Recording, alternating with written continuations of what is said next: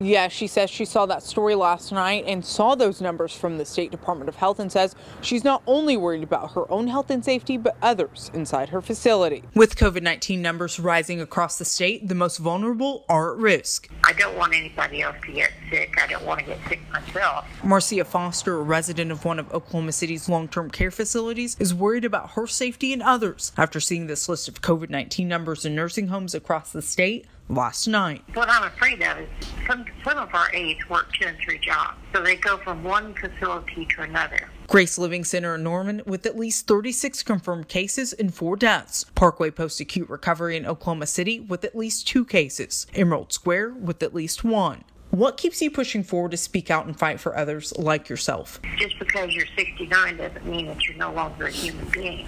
Wes Bledsoe, founder of A Perfect Cause and longtime nursing home advocate, is fighting for Foster and others like her, filing this petition with Change.org, pushing for immediate testing in nursing homes. What we're asking is the governor's to redirect COVID-19 testing from street corners to where the greatest need is in order to flatten the curve. In the meantime, Foster says she won't be silenced and will continue to be a voice for the voiceless. I don't like being in this situation, but somebody's got to do it. In Oklahoma City, Portia Riley, KOCO 5 News.